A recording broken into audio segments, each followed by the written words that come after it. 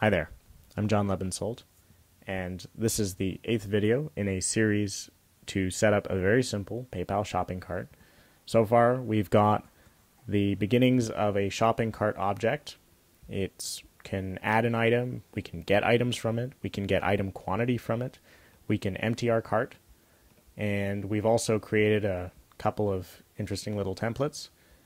And we've got 2 pages for our shopping cart. We've got an index page and we've got an add to cart page. And what we're going to do in this video is we're going to create the amount in our order form. We're also going to put in the unit cost, and we're going to flesh out the rest of that shopping cart class. So let's get started. So just like we have a quantity here, I also want to get the item amount.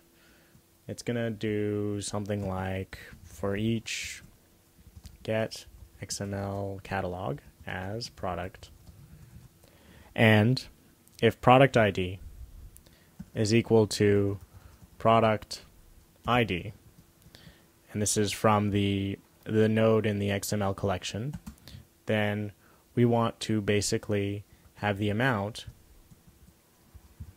equal the product price, right?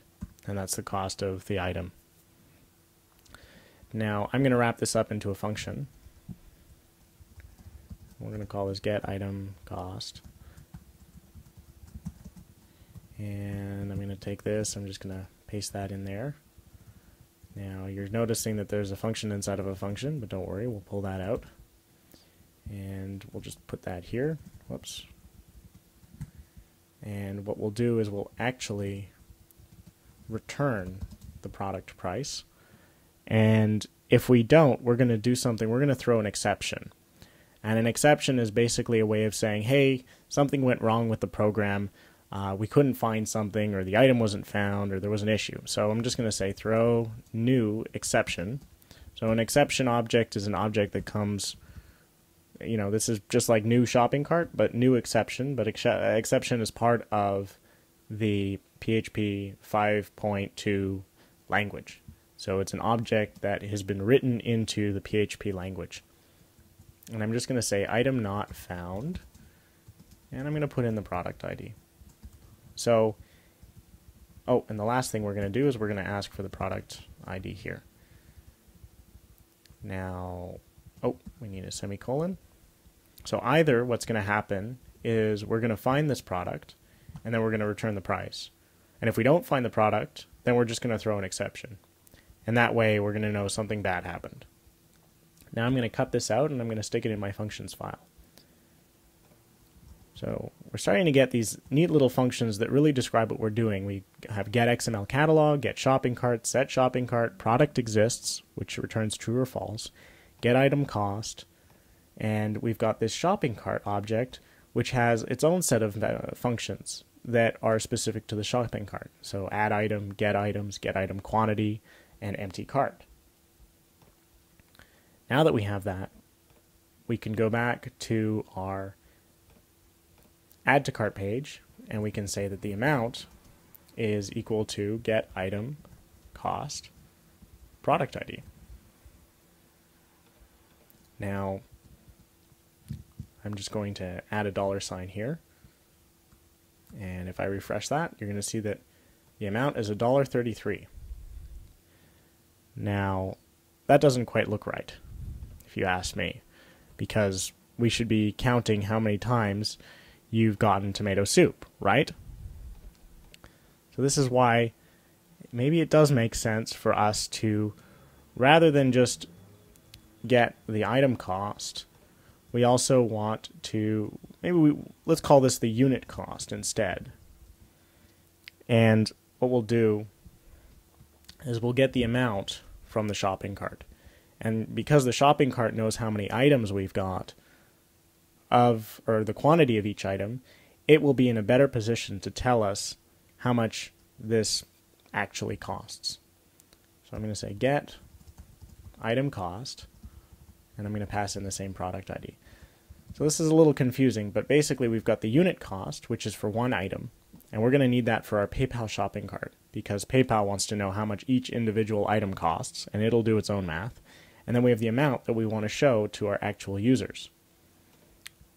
So let's create a function here called getItemCost.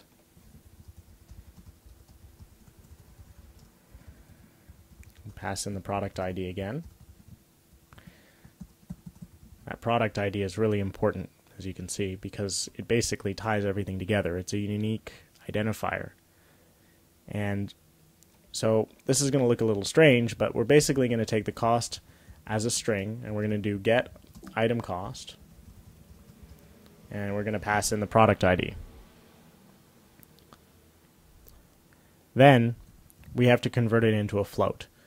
Now, a float is basically a decimal point number that we can do math with.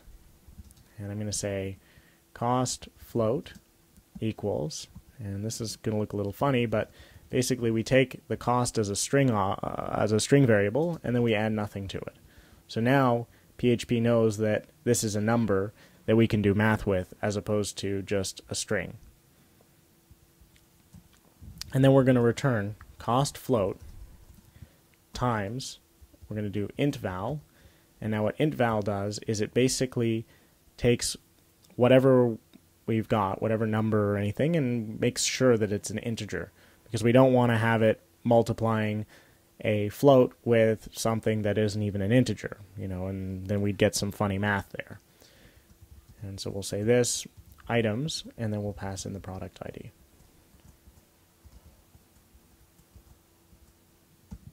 And in fact, looking at this, we can do a little better. So I'm going to say this get item quantity product ID. So what's going on here is actually we can do a little better than that. We can just say cost float times get item quantity, and over here I'm going to put in the int val. So whenever I call getItemQuantity, it's going to return as an integer. And over here, I'm basically saying cost float times getItemQuantity, and that's the item cost.